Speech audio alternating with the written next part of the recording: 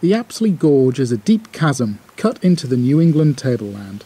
The gorge starts dramatically as the Apsley River disappears, tumbling over two large waterfalls into the depths below from the rolling farmland near Armadale and Walcha in New South Wales. 50 years ago, Easter 1967, Don Finch of Sydney Bushwalkers led the first recorded descent of Apsley Gorge, which you can read in the Sydney Bushwalker on the internet. Evening before our descent, we're trying to work out how you actually get in.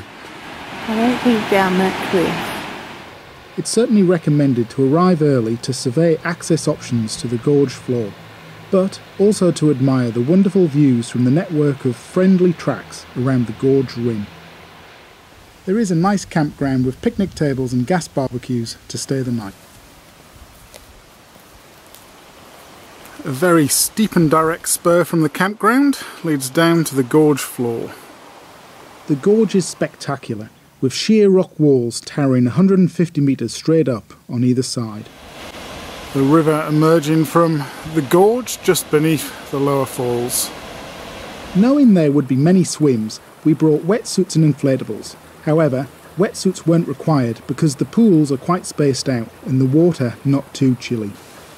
The first of two main obstacles can be downclimbed with care on the true right, or possibly jumped after checking for submerged debris. Second obstacle here is about a 1 metre jump, or Mel's going to see if we can climb down that ledge. The second downclimb leads to a 100-metre swim through an impressive narrow chasm, probably the highlight of the trip.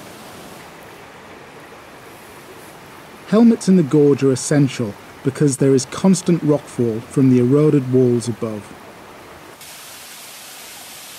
Interestingly, the river runs for large sections under the rock rubble, so make sure you carry water.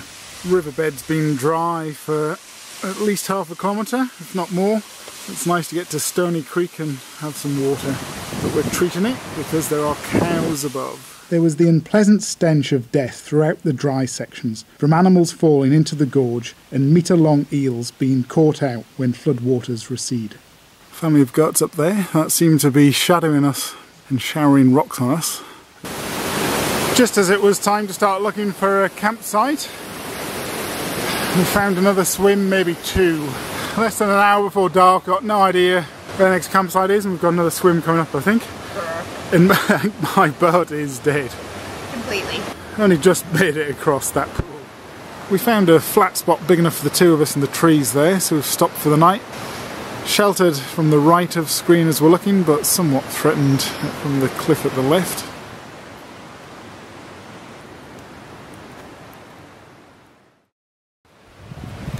There were several rockfalls during the night, but all landed in the river, fortunately. Just as the Sydney Bushwalker trip found 50 years ago, progress is slower than expected with the boulder-strewn gorge floor. This is a typical scene in the Apsley Gorge, cliff collapse and rockfall. Steep spur taking us up to our ridge that'll take us back to the car. Pretty scrubby, pretty steep. Yeah, there's no way I'd go down there. The Apsley is a spectacular trip through a rarely visited gorge, but it's probably a once-in-a-lifetime objective given the constant threat of rockfall. $5 banana. Best $5 we ever spent.